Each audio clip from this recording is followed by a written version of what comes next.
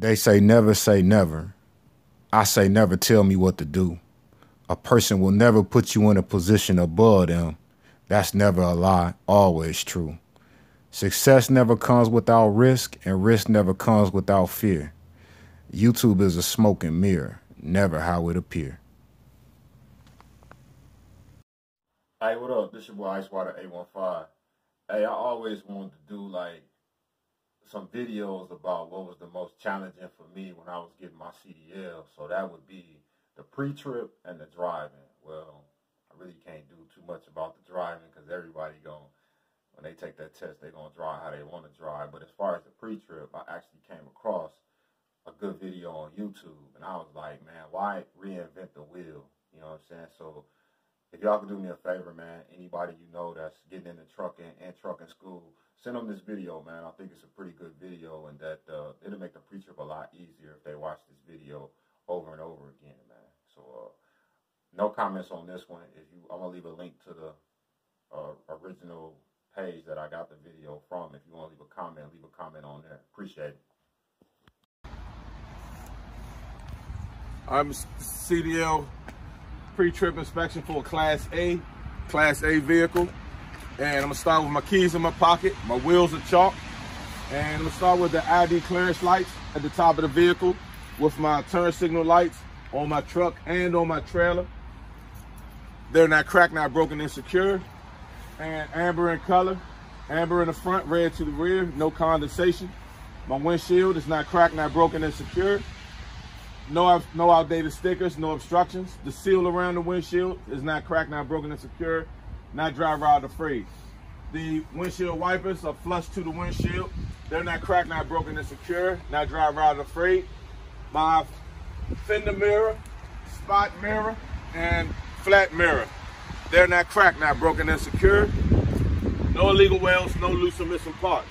My headlights are not cracked, not broken, and secure.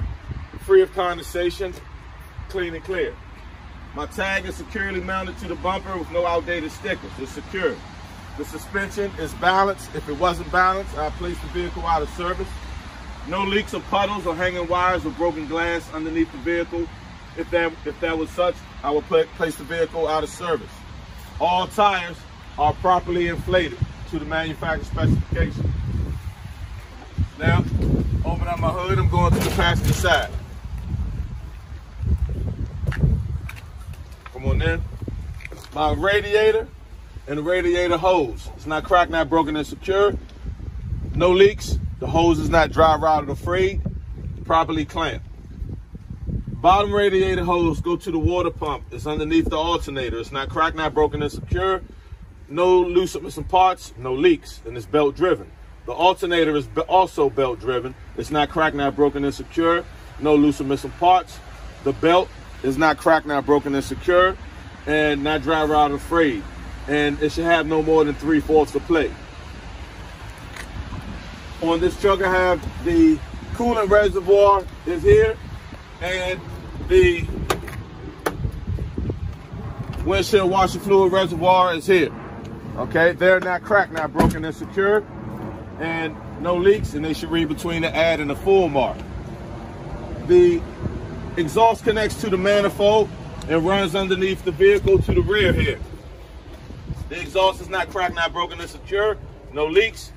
And if I had any leaks, it'll show black soot.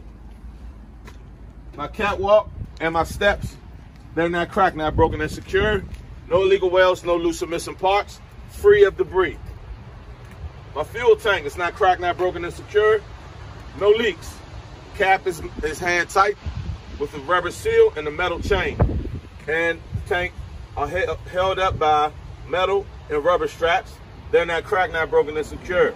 And no legal welds, not dry rot or frayed. Now I go to the passenger side.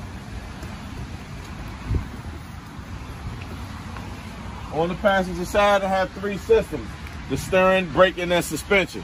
And right now, we're going to just get the loose parts. So right here is my transmission dipstick, oil dipstick, air compressor, and power steering fluid reservoir, and the gearbox. And this hose right here goes to the steering pump. All of these parts are not cracked, not broken, and secure. No leaks. It should read between the add and the full mark. The air compressor is gear driven. How I would check and the steering pump is gear driven. And how I would check my dipsticks, I'll pull them out, wipe them off, insert them back in, pull them back out, and they should read between the add and the full mark.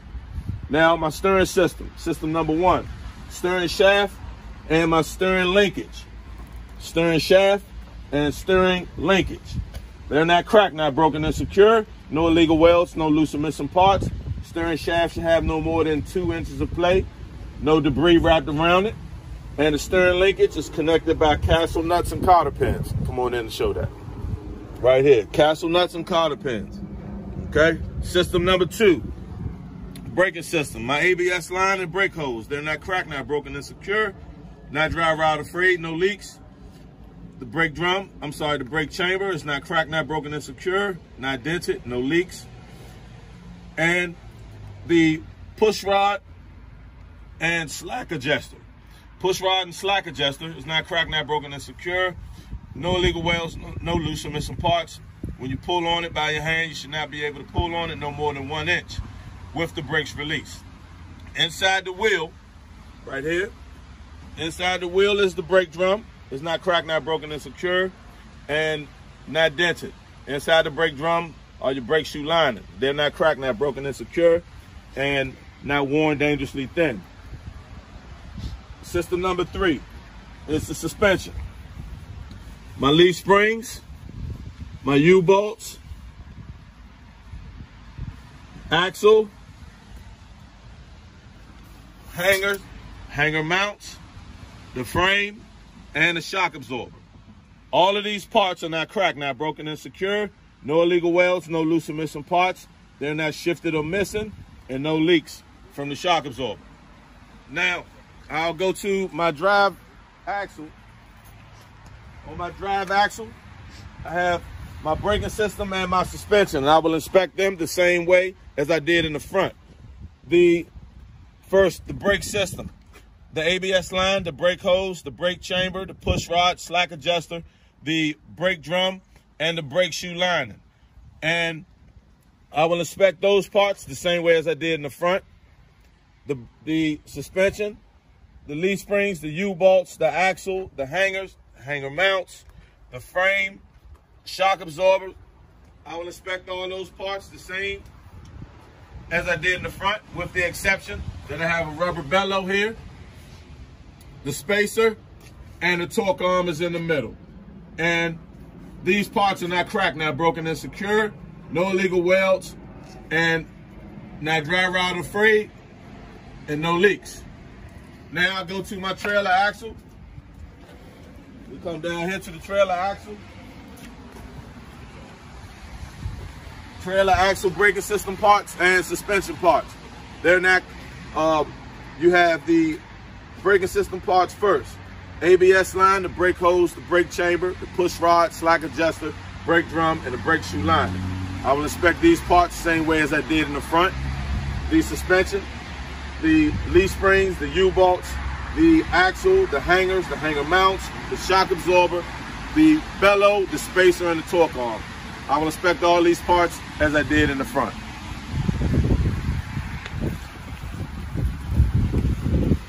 Now my front steering tire. My front steering tire is not cracked, not broken, and secure, and properly inflated to the manufacturer specification. It's not dry rot or frayed, with no leaks. No cuts or bulges on the side walls. The tread is evenly worn. How I would check the tread is with the tread depth gauge. How I would check the air pressure is with a rubber mallet or a air pressure gauge. The front steering tire should be no less than 432 in the front. Cannot be recapped. All other tires can be recapped, and they should be no less than 232 in tread depth. The tires in the rear on the drive axle and trailer axle, they should not be mismatched, nor should they be rubbing in the middle. My front steering rim is not cracked, not broken, and secure, no illegal welds. And on the drive axle and trailer axle, you have bud rims, and I will inspect them the same way as I did in the front. With the exception, there should be no debris in the middle. All lug nuts on my stern axle, drive axle, and trailer axle. All lug nuts are not cracked, not broken, and secure. No illegal welds, no loose and missing parts. If they were loose or missing, they would show rust or shininess. Now, all valve stems on my stern axle, drive axle, and trailer axle. All valve stems are not cracked, not broken, and secure. No leaks with the metal cap. My oil hub is not cracked, not broken, and secure. No loose and missing parts, no leaks. My drive axle and trailer axle, I will inspect them the same way as I did my oil hub with no leaks. Now, I'll close up my hood.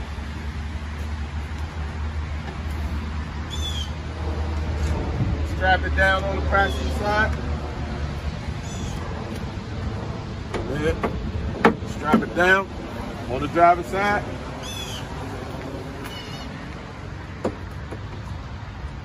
Strap it down.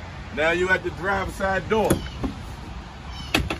My driver's side door on my truck and on my trailers, they open and close properly. The hinges are not cracked, not broken, and secure.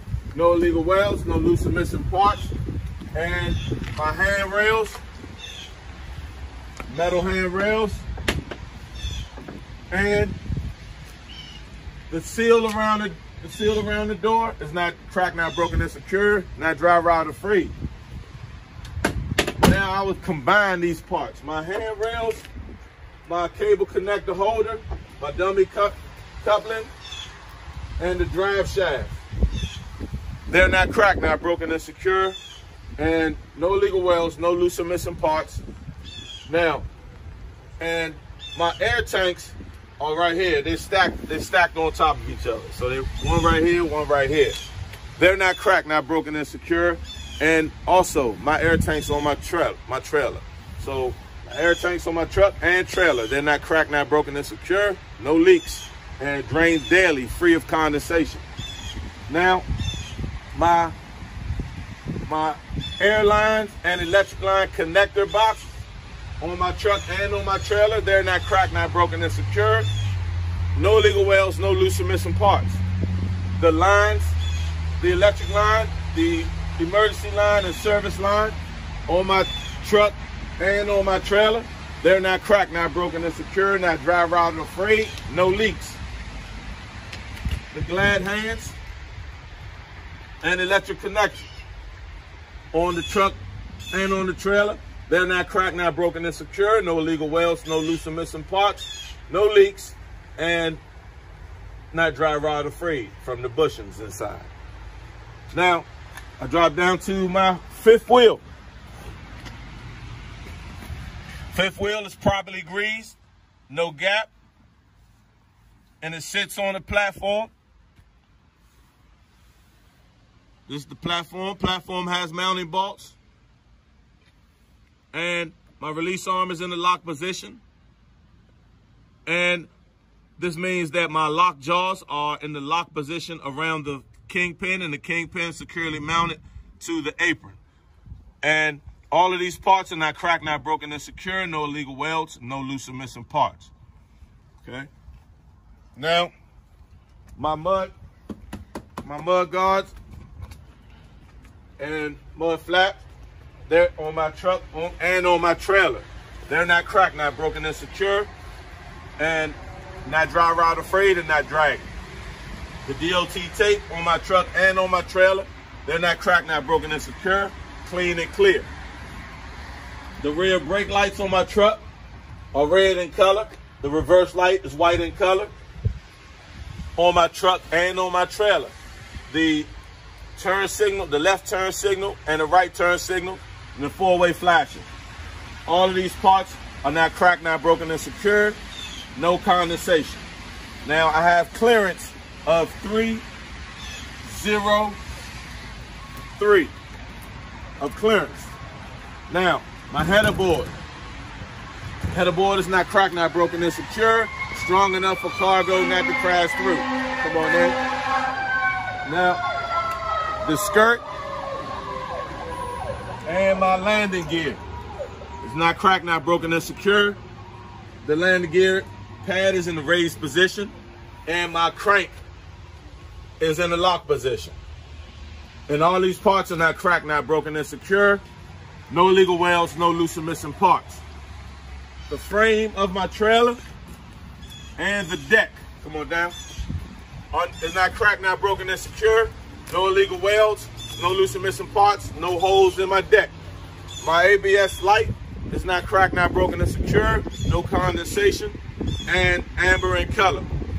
Now swing around. I already got my ID clearance lights, my turn signal lights, my brake lights, four-way flashers. They're red in color. Tag light is white in color. All these parts are not cracked, not broken, and secure, and no condensation. My tag is securely mounted with no outdated stickers. The DOT bumper is not cracked, not broken, and secure. No illegal welds, no loose or missing parts. Now I will tell the DLA to send him this way. I will enter the vehicle with 3 points of contact. Follow me.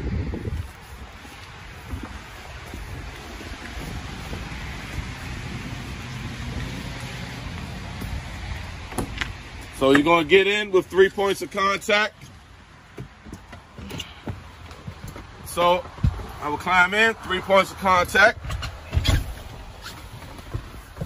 The first thing I want to do is put my seatbelt on.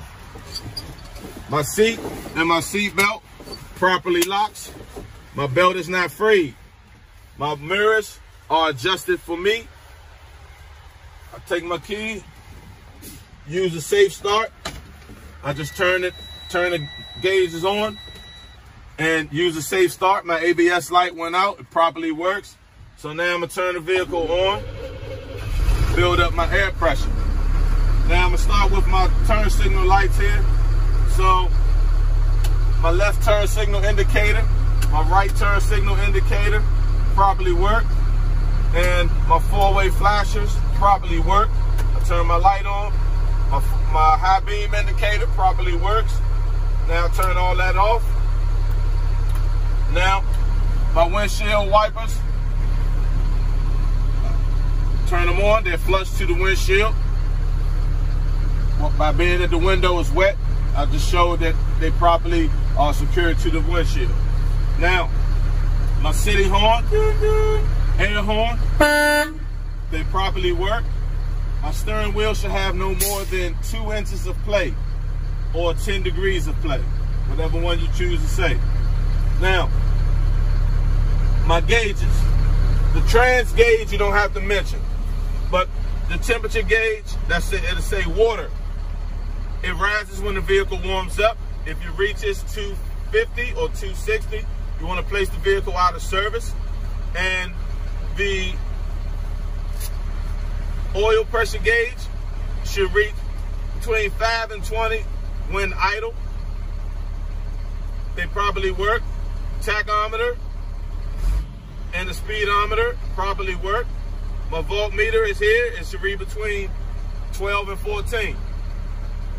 The fuel, it should be half the full, properly work. My air gauges, they reach the governor cutout rate, they properly work. Now, my vents, you want to turn the vent on to the defrost and the feet level. So we turn that on, make sure that you turn it to the heat, turn the vent on, and you fill at the top, you fill down the bottom. Okay, then you turn the vent on. Turn the vent on, you fill the vent. They blow, they properly work. Now turn that off. Now my emergency equipment is right here. So I have my ABC fully charged fire extinguisher, 3 reflective triangles and spare fuses, all right here. Okay, in this box. And they're secured. Now I'm ready to perform my air brake test. So now, what I'm going to do first is I'm going to perform my parking brake test, aka tug test. So I'm going to push in the parking brake, put my vehicle in drive, and tug against the trailer brake first. Starting now. Put the vehicle in drive, tap my accelerator. My trailer brake properly held. It properly worked. Now I'm going to push in I pulled out the parking brake and the trailer brake. Now I'm in drive, tap it, accelerator, the parking brake held, it properly worked. Now what I'm going to do next is pull the trailer brake out. The parking brake is already out. Put the vehicle in neutral. Now, I'm gonna explain my service brake test. For my service brake test, I will put my vehicle in drive 5 miles an hour forward, apply the service brake, and it should not pull to the left or pull to the right. No unusual feeling. Now, I'm gonna do 3 things. Put 3 fingers up. And these 3 fingers represent that I'm gonna turn the truck off. 1, 2, turn the key on so my dash lights up. And 3, push in my parking brakes and trailer brakes. Starting now. Turn the truck off. 1, 2, turn the key on so my dash lights up. If the dash doesn't light up, you didn't do something right. Now, 3, push in the parking brake, push in the trailer brake. Let the air settle. Now, what I'm going to do now is I'm going to hold my service brake down for 1 minute. And I should not lose no more than 4 PSI within that minute. And I'm going to find a starting point. I'm going to start now. And I'm going to hold this brake down, all the way down. And I'm looking at my gauges to make sure that I do not lose no more than 4 PSI.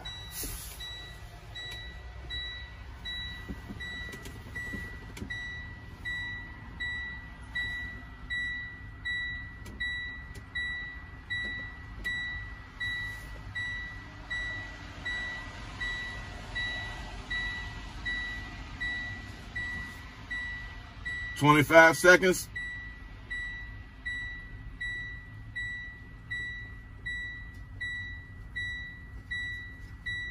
15 seconds. 10 seconds. 5 seconds.